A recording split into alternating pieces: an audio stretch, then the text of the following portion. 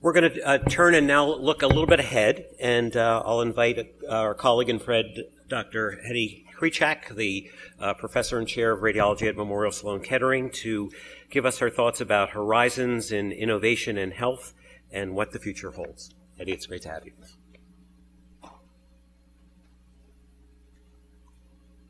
Thank you, Steve, and good afternoon, everybody. I don't have to tell you that it is a tremendous privilege and a great honor to be asked to join this great celebration of 10 years of NIBIB. It is not only a celebration of the wonderful new institute, it is also a celebration of its director, Rod, 10 years for you as well, so congratulations. And it isn't only that the scientific community congratulates you. Obviously, the Senate, for once, unanimously vote for something to stand behind and celebrate science as well. So, Rod gave me this topic of horizons in innovation and what the future holds. I really think that we are only at the very beginning of celebrating NIBIB and seeing how important the Institute is. The next decade is going to bring many more innovations. There will be a convergence of the life science, physical science, and engineering.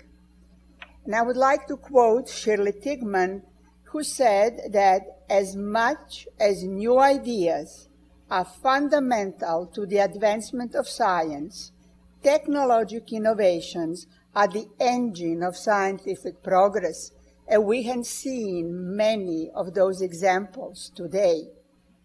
I'll concentrate on cancer and oncology since it is a field that I'm very passionate about. There is no question that our ultimate goal is preemptive medicine. For the next 10 years, it is going to be importance of prevention, early detection, and then precision, what we used to call a personalized medicine. In all three, technology and imaging play extremely important role. It has been said that in the last 25 years, imaging, more than any other single tool or chemotherapy, have actually advanced cancer care. Is it going to be in improved survival for breast or lung cancer, in treatment decision-making, treatment planning, where not only that imaging has eliminated many exploratory laparotomies, probably almost all of them in this country, but extremely important, imaging allows more effective surgical management. In treatment follow-up, I don't think that we should no longer really discuss and have controversies. In treatment follow-up, should it be a single measurement or volumetric display? Every biology model of cancer is showing you volumes and not single measurement. Obviously, volume is much more sensitive and allows us much better prediction of treatment. But the problem is where we do need to concentrate. Volumetric measurements on imaging have to be robust, have to be automated, and widely disseminated.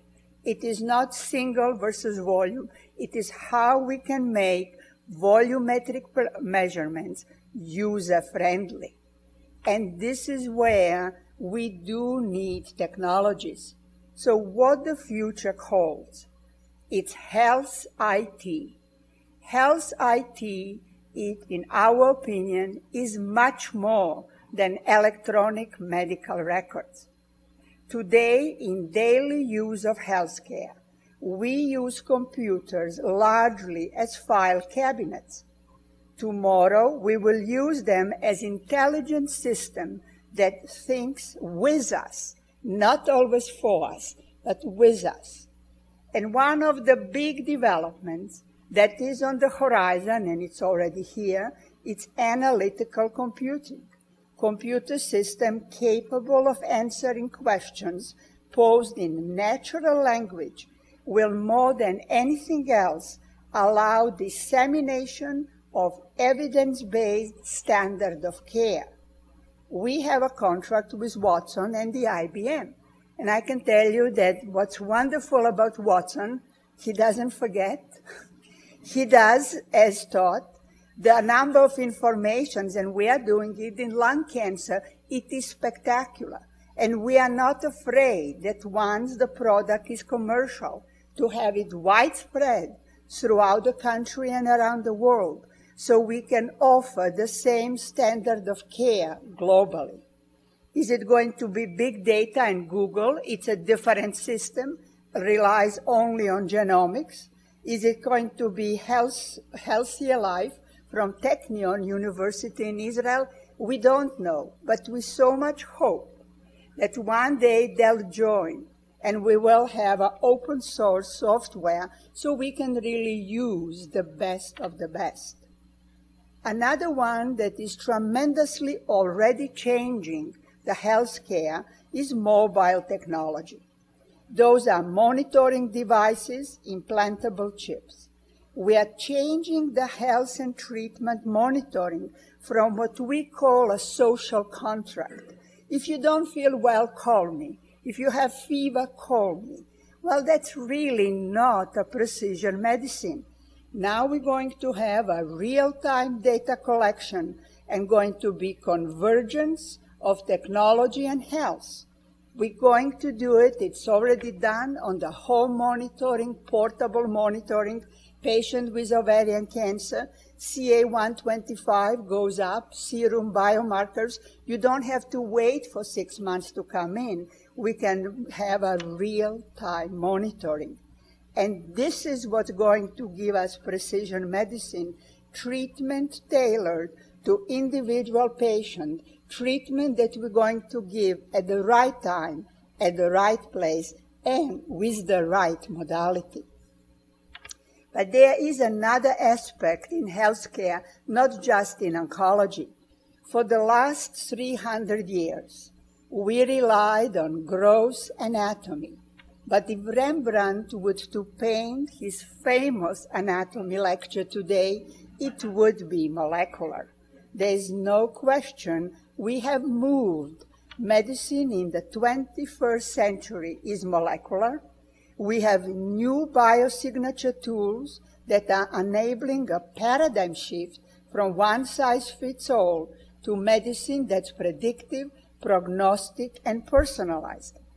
As issued earlier this year by the IOM, precision medicine in the 21st century is individual, precisely tailored, evidence-based medicine. At present, that evidence-based tailored medicine heavily relies on biopsy. Example of breast cancer, on initial study, she is HER2 positive. Unfortunately, she developed metastatic disease. The biopsy shows dedifferentiation, and she is now HER2 negative. Dedifferentiation of metastatic disease occurs in more than 1/3 of patients. But we have a problem with biopsy. The first study, which was in Nature last year, the report on the Cancer Genome Atlas research, shows genetic intratumoral heterogeneity, and they said probably contributes to treatment failures and drug resistance. In the New England of Medicine earlier this year, there was an excellent study on renal cancer saying that intratumoral heterogeneity can lead to underestimation on tumor genetic landscape portrayed from a single tumor biopsy. They go on to say maybe we should have multiple biopsies of the same tumor in the same patient. Otherwise, we're going to have great challenges to personal medicine and biomarker development. And this is why predictive biomarkers and the precision medicine relies on imaging. Here's an example. It's a targeted imaging for breast cancer metastasis. On the FDG scan, which is purely glucose metabolism, the lesion is very well seen, but the lesion is homogeneous. However, when you do specific receptor imaging, and this is trastuzumab, which is a form of HER2 receptors, you see the heterogeneity of the lesion, and you understand why, as radiologists, so often we see mixed or incomplete tumor response. At present, we do more than one biopsy because we need to learn. We are in the validation phase. But those biopsies are really more and more done with the help of technology, with robotics, because that's what gives us precision and standardization. A single outstanding radiologist in any place doesn't really help globally cancer care, but technology, being Watson computer or robotics, will help us. And then through technology, we are actually in vivo learning about biology. And we are confirming what genetic studies have shown us. Patients with metastatic prostate cancer, soft tissue, and bony metastasis. On FDG, which is a glycolysis, soft tissue lesions have very high avid uptake. So they would be sensitive glycolysis-driven drug. However, in the bone, there is no uptake. When you do specific androgen receptor imaging, the bone lesion now shows uptake, has androgen receptors, soft tissue does not. A single therapy very often will not give us an answer. We now understand that we need cocktail therapies, and it's one of our biggest challenges. Different patient, metastasis in both hips. On glycolysis, the lesion on the left side has high uptake, but on PSMA antibody, this is an extracellular PSMA antibody, both right and left hip have lesions. So we can tailor the treatment according to the targeted imaging. But the question is, so many of those patients have multiple lesions. Knowing inter- and intratumoral heterogeneity within the same tumor, heterogeneity between metastatic disease, and also heterogeneity that happens over time. Can we really biopsy every lesion? If yes, patient is going to look like this one, full with needle. This is a sculpture from the Grace Cathedral in San Francisco. We cannot afford that. We need integrated diagnostics that's going to have multiple components. In pathology, it's going to be multiplexing. In radiology, it's going to be multiparametric and go through different modalities. It's going to be our ability through technology to see tumor volumetrically and assess tumor aggressiveness. When we look at all the information of integrated technology that we have, look how low is a cognitive ability. Even in a cancer patient, how much more do we have to go in the information that is present? So information overload is not going to be solved by any specialty, by any single physician. It is going to be solved only through technology. So integrated diagnostics, which are essential to the precision medicine, will require some form of analytical computing. But we have a different program. Now we have integrated diagnostics. We need customized therapy, and we need theranostics. Will the future be print me Stradivarius?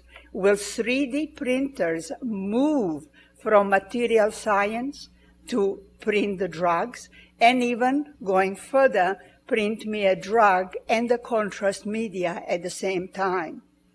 I know it sounds very futuristic, but every great achievement started with an idea and only idea.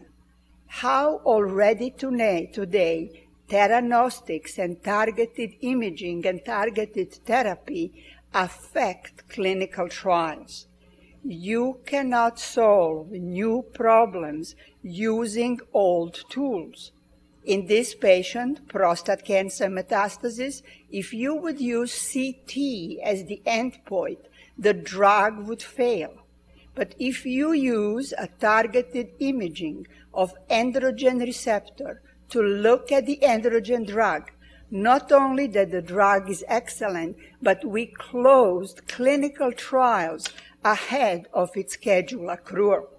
So theranostics and future clinical trials on targeted imaging, on targeted therapy, no question will require a form of targeted imaging, such as this one, patient androgen receptor imaging, multiple metastases, and then the follow-up showing excellent response. This is what we need to aim towards.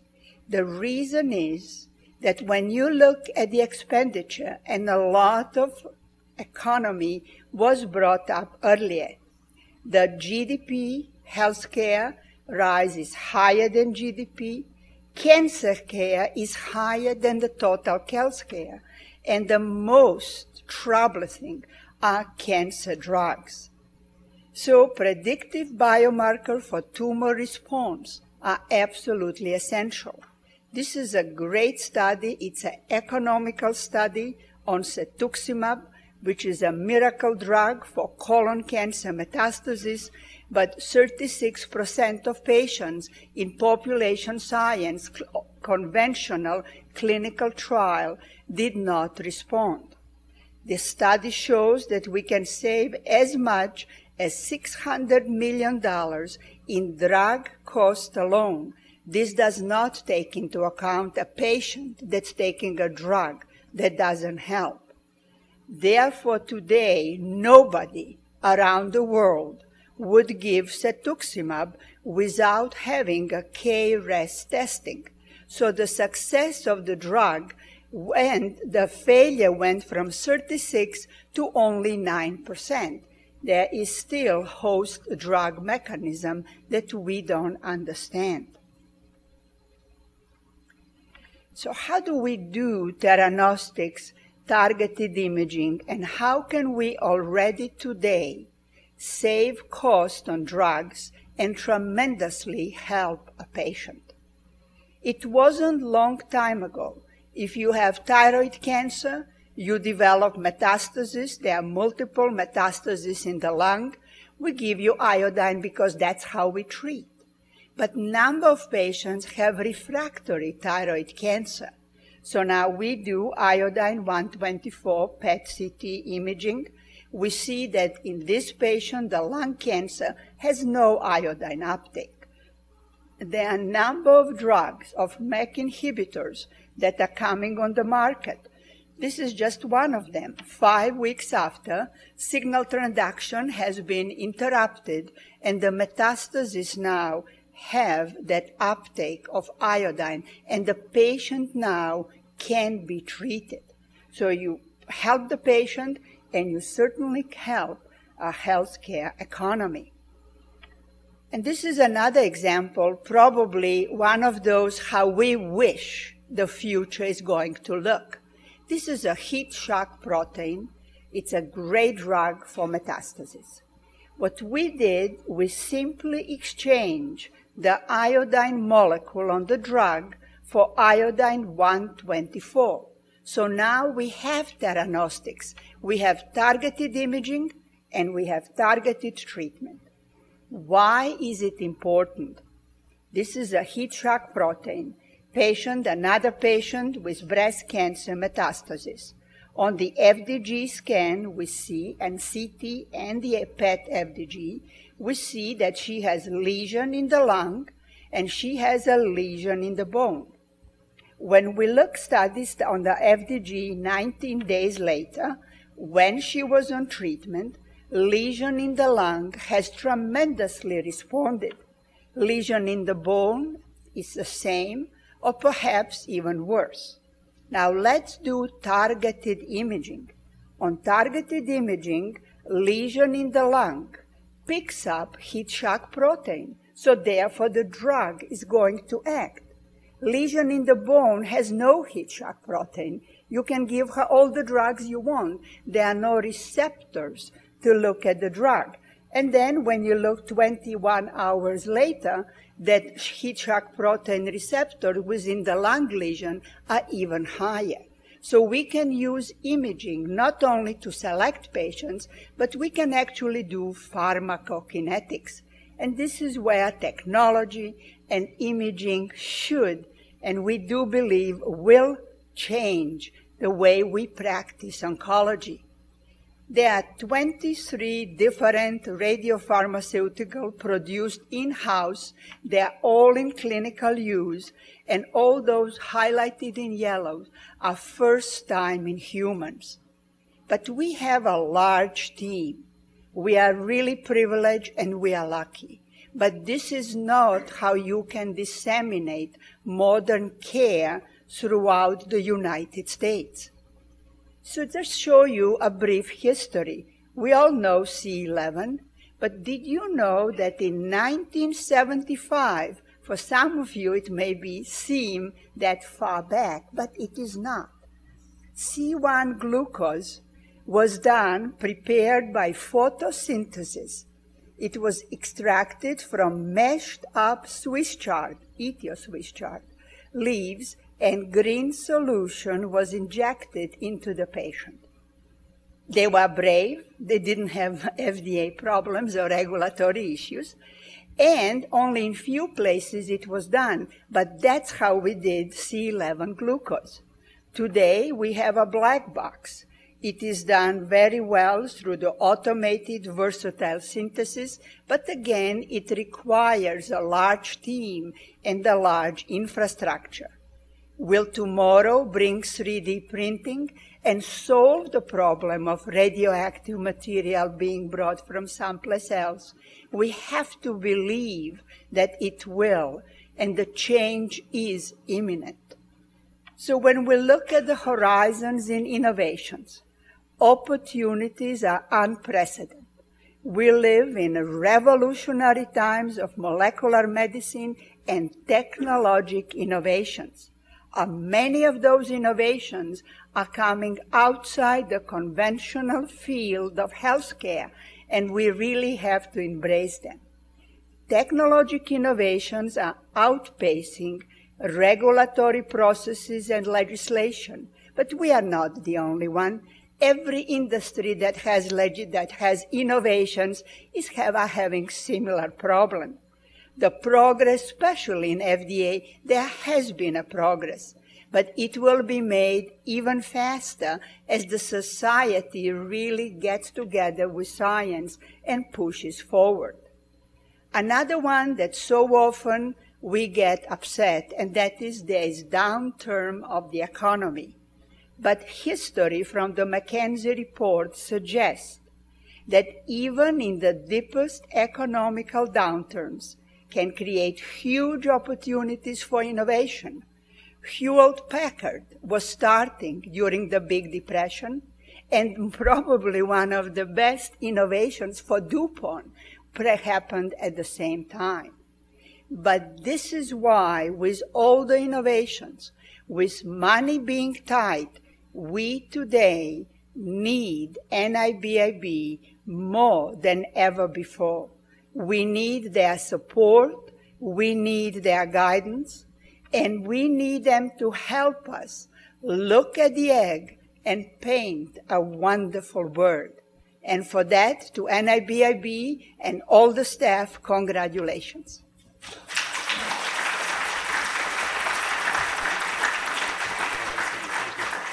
Stick around for a question.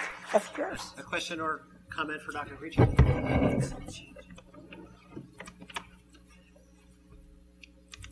So nobody challenging No 3D printing. I challenging thought 3D they're going printing. to throw tomatoes. I guess not. Oh, yes, maybe one. Okay. So some of the images are also giving a lot of radiation to the patients, especially for the multi-detector CT for lung cancer. So how do you think we could deal with the radiation exposure level and make it acceptable? So I think the question was that many diagnostic imaging tests deliver modest doses of ionizing radiation. And is this problematic for us going forward? Excessive radiation and excessive use of imaging is problematic for no matter what you do. And this is why we actually believe that analytical computing, such as Watson, will probably be even stronger than the clinical decision-making tools because it incorporates not only when to order CT, but what other studies to do.